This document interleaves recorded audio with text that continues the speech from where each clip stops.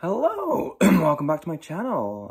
Haven't made a video in a couple of weeks and been feeling a bit down and kind of not great. So I thought try and make a video to cheer me up. I wanted to make a video. It's a bit of catharsis, I guess. Didn't really have any good ideas, but everyone's been making their reactions to the New York Times book review, 100 greatest books of the 21st century so far. And I thought it would be kind of funny if I gave a reaction to it, mainly because I really don't follow mainstream, modern, contemporary books. I tend to read mainly obscure stuff or popular books from the early to mid 20th century. So I probably have read very few of these, but I thought I'd go through it. Reacting to it should be pretty quick. But if there's any that I have been meaning to read or I like the sound of, I will mention that. But I think a lot of it will just be me skipping through. But yeah, so here it goes. I have my old Mac set up in the bedroom. Finally got it going again.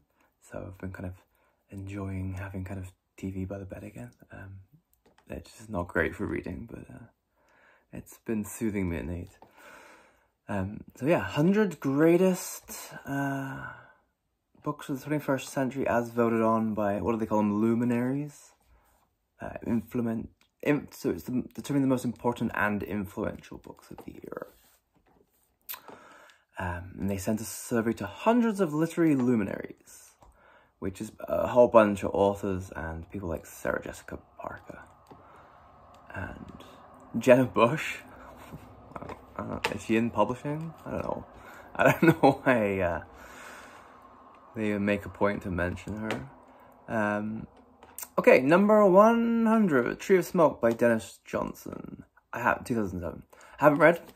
I would read, but I probably wouldn't seek it out if it came across. If I found it in the library, I would get it out for sure. Or if I found it in a little free library, something like that, I would get it. I probably wouldn't buy it though, or I probably wouldn't even get it on like Libby library app or something.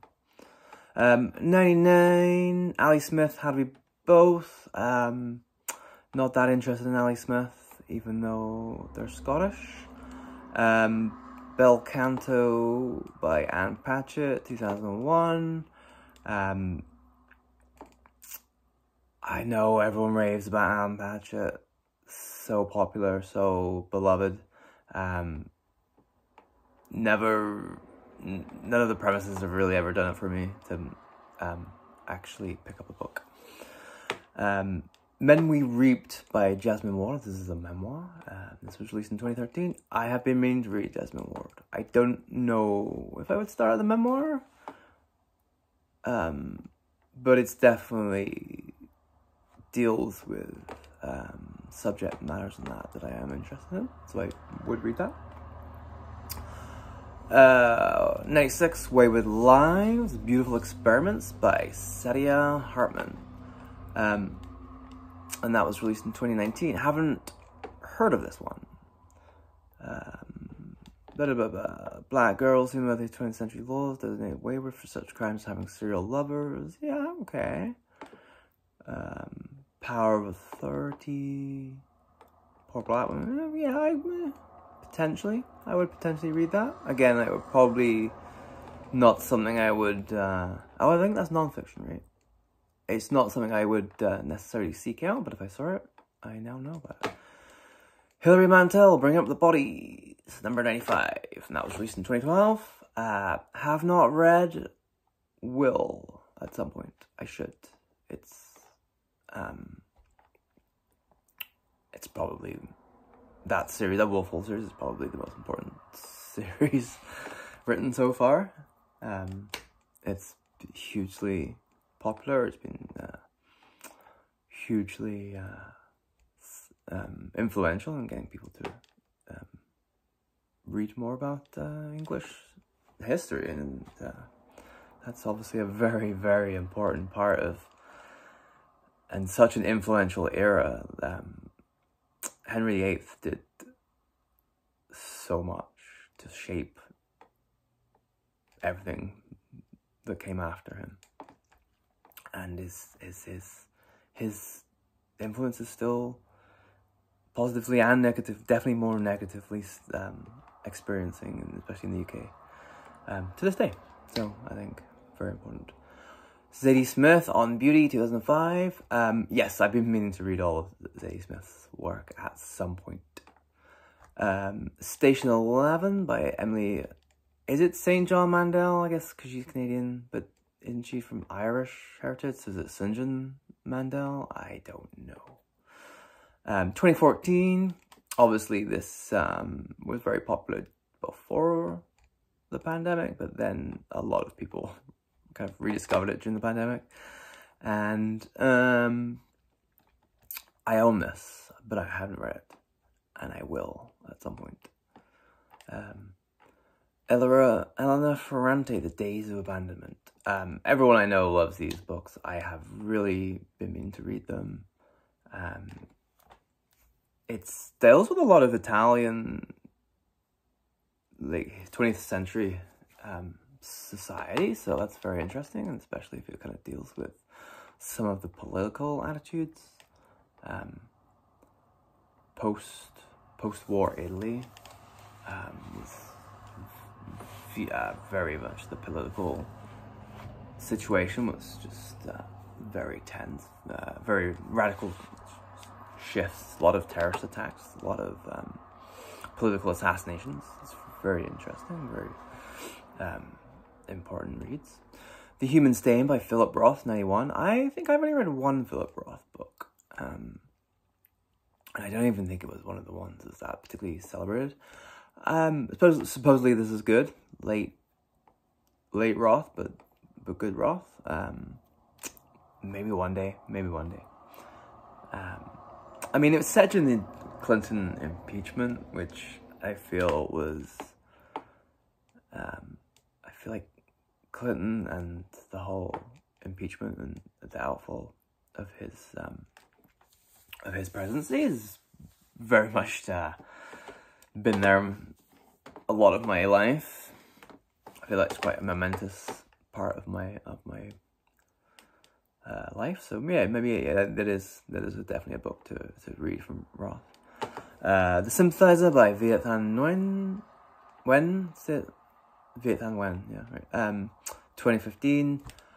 A lot of people have said I should read this, but also there's people that said it wasn't actually that good. I have a feeling it's a book. It's a political thriller slash kind of parody, dark comedy kind of thing, but I feel like it's for people who don't read a lot of those. I think it feels like the less you read of those, the more you'll like this book. And I've read quite a few, so maybe I won't read that one. I think I probably have a copy though, to be honest. So I guess I will read it at some point. The Return by Hisham Matar, 2016. I actually really need to read this book. And this has actually kind of reminded me of it. I have kind of forgotten about this book. But it did win the Pulitzer. And I think it won like the Folio Prize or something. It was the first non-fiction book to ever win that.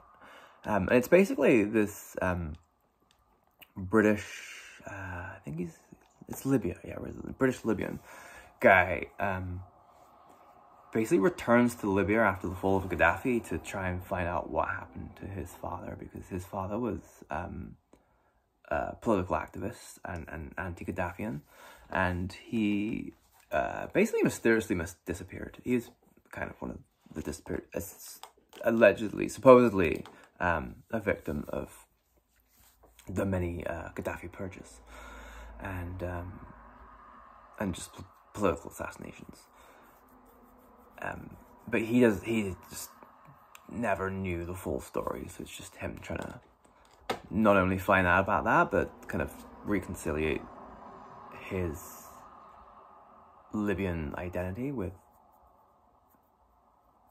the country that he left, and kind of see what can happen post-Gaddafi.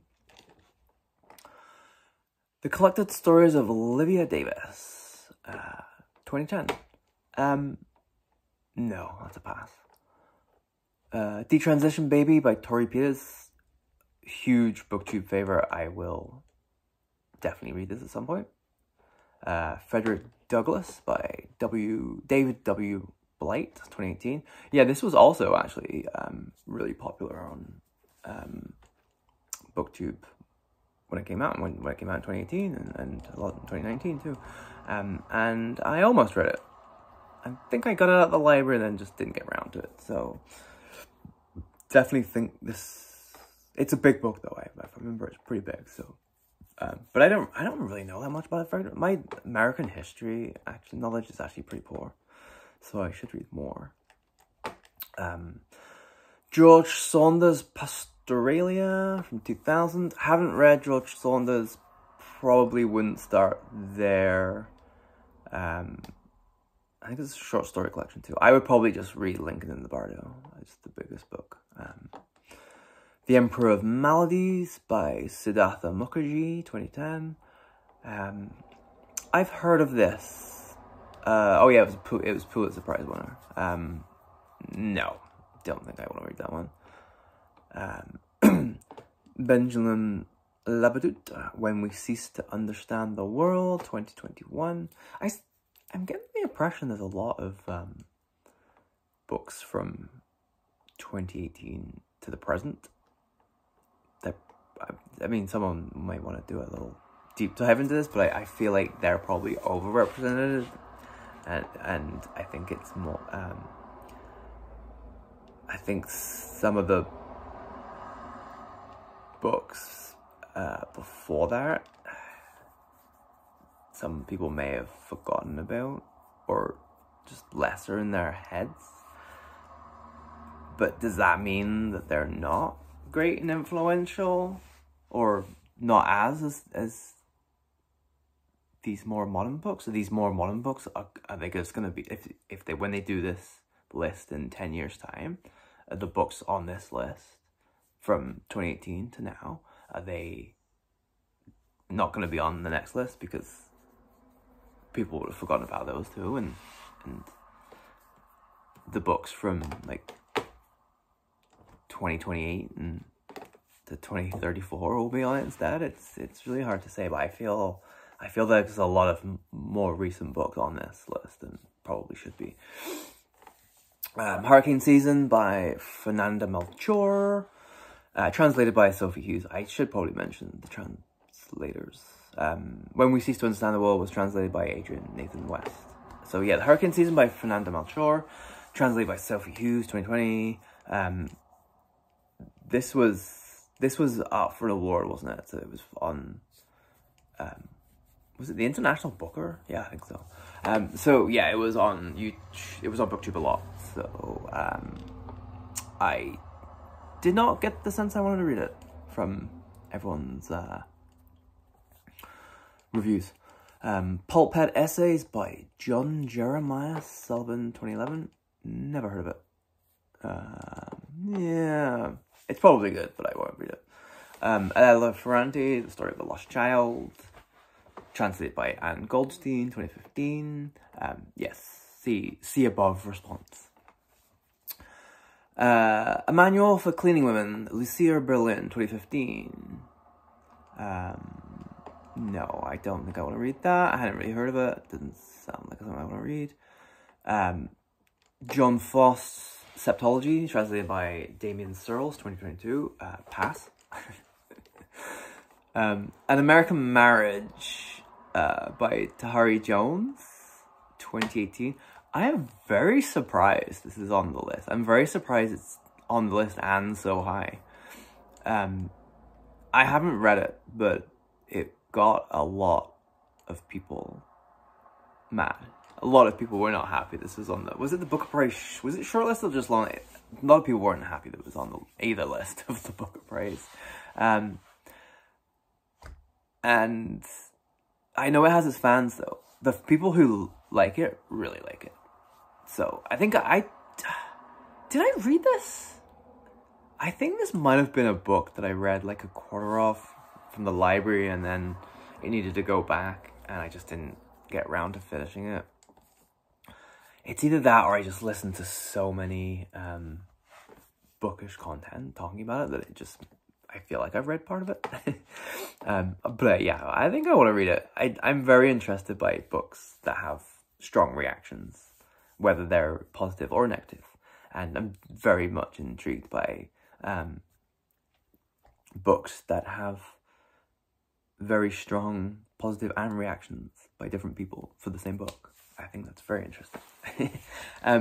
Tomorrow and Tomorrow by Gabrielle Zevin, 2022. No.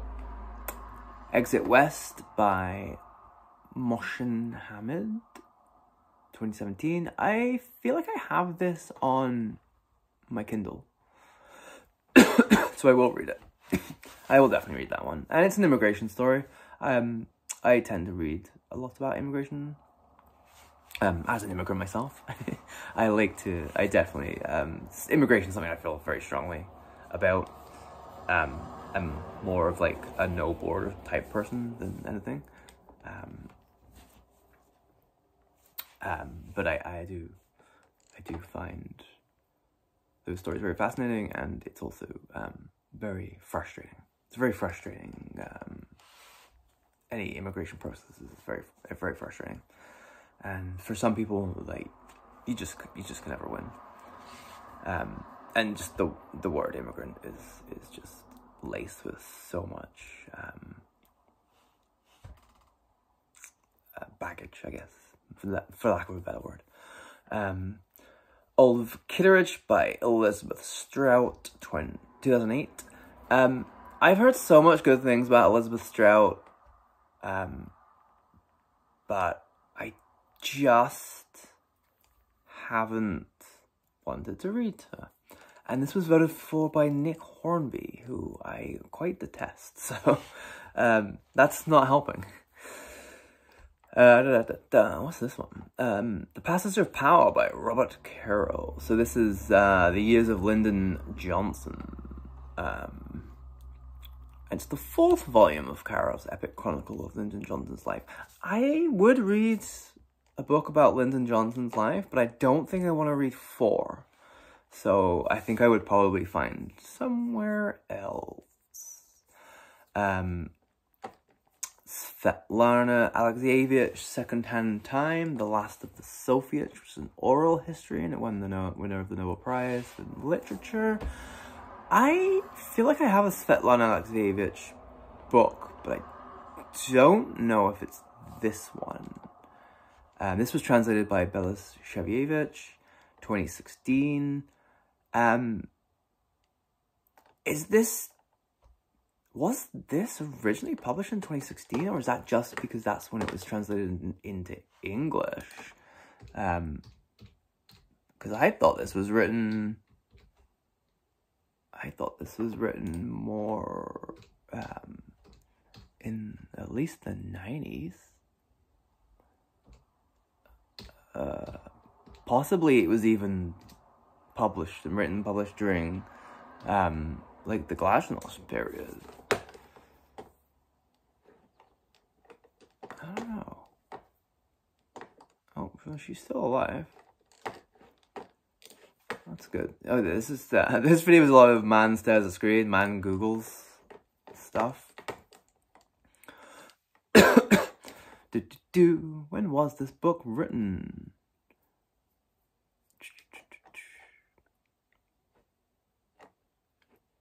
I mean, she's a journalist, isn't she? Shouldn't she cover, was she a journalist? Yeah, correspondent for the literary magazine, Neumann in Minsk. She's, Belarusian. I think she's covered, like, I guess she's known for her oral histories. And with the Soviet, viewpoint, so written about the Second World War and the Afghan War and the dissolution of the Soviet Union and Chernobyl, all from a Soviet viewpoint. Where's the books? I think she's also political activist too, especially in opposition against Lukashenko. Okay, here we go. That's awards and honors. Very awarded, very lauded. Oh yes, I think I have The Unwomanly Face of War. That's the book I have. Yes, I have The Unwomanly Face of War. I think I have it in the, I think it's an NYRB. And that was written in 87. Okay, so The Unwomanly Face of War was written in 87, which was probably what I was thinking of. Or 85, sorry, 85. The English was published in 87. Maybe that's what I was thinking of. And then, yeah, then, oh, it ran, yeah, and then it was republished more recently, which is the copy I have. This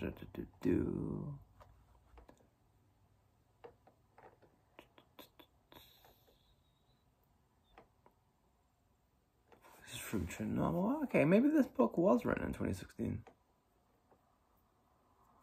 Actually, don't even see it on here. It's...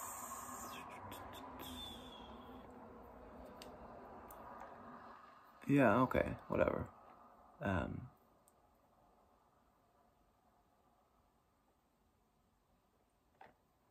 It doesn't really matter. It doesn't matter anyway.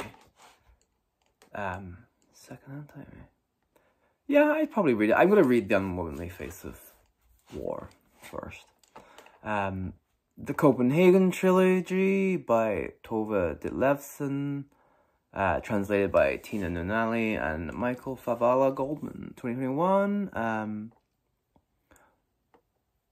Oh, okay, so this book is definitely a cop-out. It's Tove Ditlevsen's book, memoirs that were originally published in the 60s and 70s in Denmark. But it's only because they have paid a one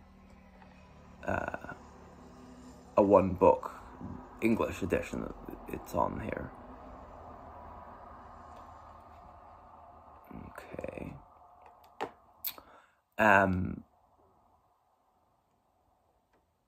All Aunt Hager's Children by Edward P. Jones, 2006. Never heard of it. No. The New Jim Crow by Michelle Alexander. I've read half of this. I'm pretty sure I read half of this. I need to go back. It's good. It's nothing that I don't really know about. Like, but I think it's good to read it, and then you can definitely recommend it to people who do need to read it, kind of thing. The Friend by Sigrid Nunez, 2018.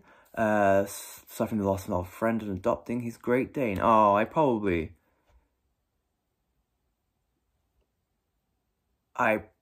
would read that if I saw it, definitely. I'll look out for it. It's got a beautiful dog on the front cover there, so yes, I would read that. Andrew Solomon, Far From the Tree, 2012. No. We the Animals by Justin Torres, 2011. I've heard of Justin Torres. Justin Torres has probably been reviewed. No, I wouldn't read that. The Plot Against America, Philip Roth. Actually, this is a Philip Roth book I definitely need to read. This is 2004. This is like right into my wheelhouse.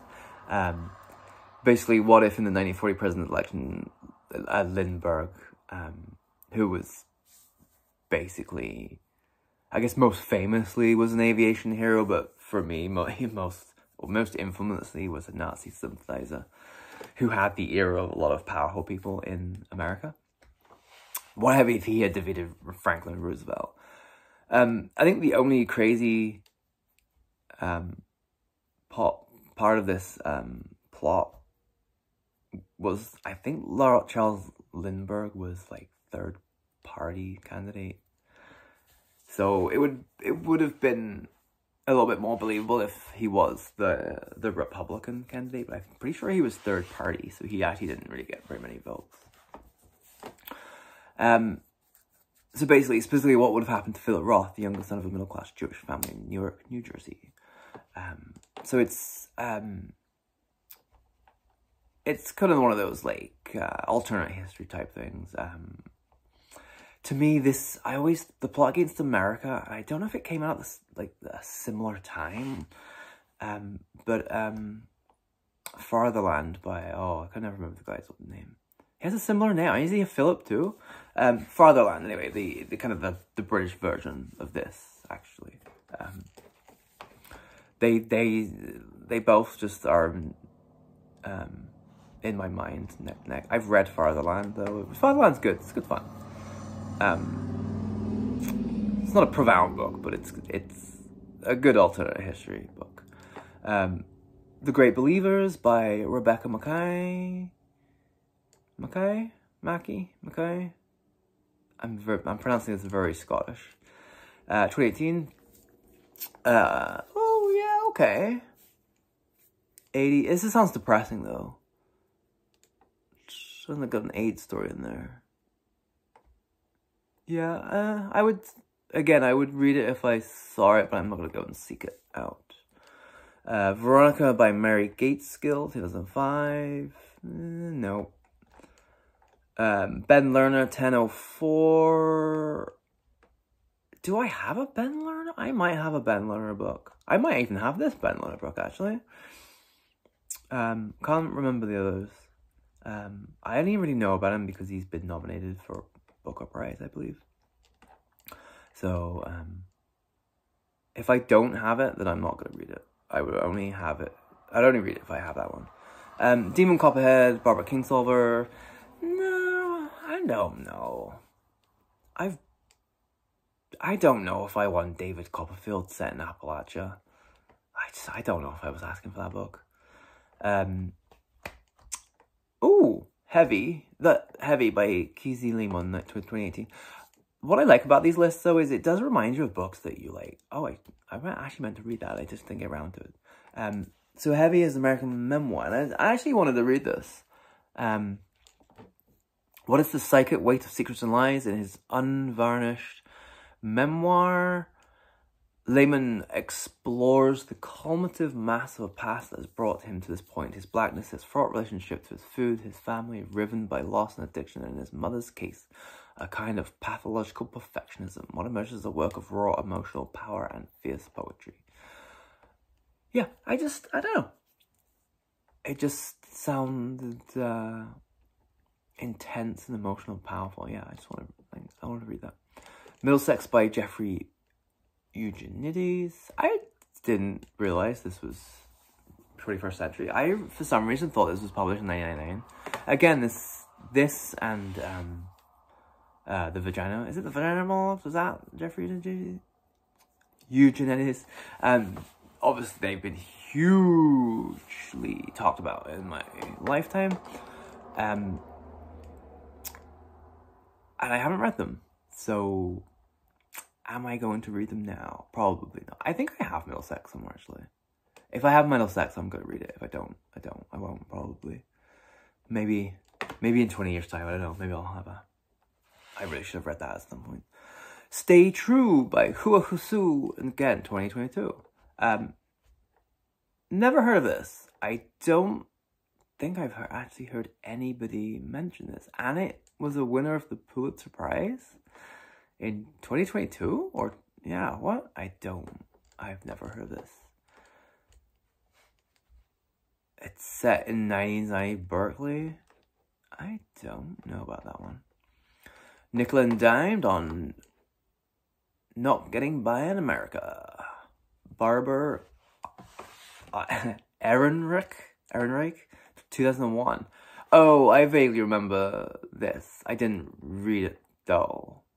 I wonder what... It might be interesting reading it now. To see... Like, I wonder actually if this existence in 2001 was more manageable and slightly easier than it is now. Jeez, yeah, because that was even before the financial collapse. So, you know, you got another like 7 years before the major financial collapse. Yeah, wow. Because I moved out of home in 2002. So, yeah, I would have kind of been slightly apprehensive about the future earning money, but I would have been apprehensive, but in 2001 I was just more concentrated and having fun and getting ready to go to university, which I did not save for because but I think I was the first year that I actually had to pay for tuition, but it wasn't crazy amount of money. And then I dropped out after the first year anyway, so oh wow, we're already on 56. How many long? 30 minutes? Wow. I might cut this off at 50. The Flamethrowers by Rachel Kushner, 2013. Nope, I have no interest in reading Rachel Kushner. The Looming Tower, Al-Qaeda and the Road to 9/11 by Lawrence Wright, 2006. I should actually read this. Obviously, 9/11 was one of the... Is iconic the wrong word? But it's one of the most talked about, or probably the most talked about event that has happened in my lifetime. Maybe the Berlin Wall collapse and the release of Mandela. They're probably equal, to be honest. They're okay. We'll say those are equal, but huge event. And I was, 17 when it happened? 17, almost 18. About a month and a half later. Yeah, and I was glued to the TV for weeks, watching anything I could about it, and all the breaking news stories, everything. 10th of December by George Saunders. No, I wouldn't read this. Why? Like I said, I'll read Lincoln the Bardo and that's it. Alice Munro, Runaway. Nope. Dennis Johnson, Train Dreams. Oh, one I've actually read. I think this is the first one I've actually read cover to cover. And this was released in 2011. I read it in, I think, 2015, 2016 kind of time. And I actually read it on a train. So I don't know if that actually gets me bonus points. I remember very little. All I remember is really enjoying it. I remember very little else about it. But I think possibly it was his last book or one before last book, and I was like, oh, I really probably should have read Dennis Johnson before now. This was really off. It was really a good book for me. I really enjoyed it. Oh, this one was voted by Carlo Vanoshka too. I don't know if that I like. Kate Atkinson, Life After Life, 2013. I've heard of Kate Atkinson. What's Kate Atkinson's popular book? I haven't heard of this one though. No, I think I see Kate Atkinson in the secondhand stores all the time, but I never feel like I want to buy one. Trust by Hernan Diaz at number 50, which this is gonna be the last one, 2022. This will be the last book I do on this one because it's 33 minutes. And okay. Hernan Diaz, I read their debut, I believe. I can't remember the name of it. I'm sure it's on this list though. It's the famous one. Oh, this one actually sounds quite interesting. I probably would read this one. It's set in the 1920s, or starts out in the 1920s. And then leaps forward in time. Huh. So it's kind of historical fiction. Okay, that sounds interesting. I'd probably read that. Alright, and then we will leave it off of there, and I will do another one, I guess. Maybe today, maybe tomorrow. Who knows? See you later. Hope you're all having a good time, and take it easy. Bye.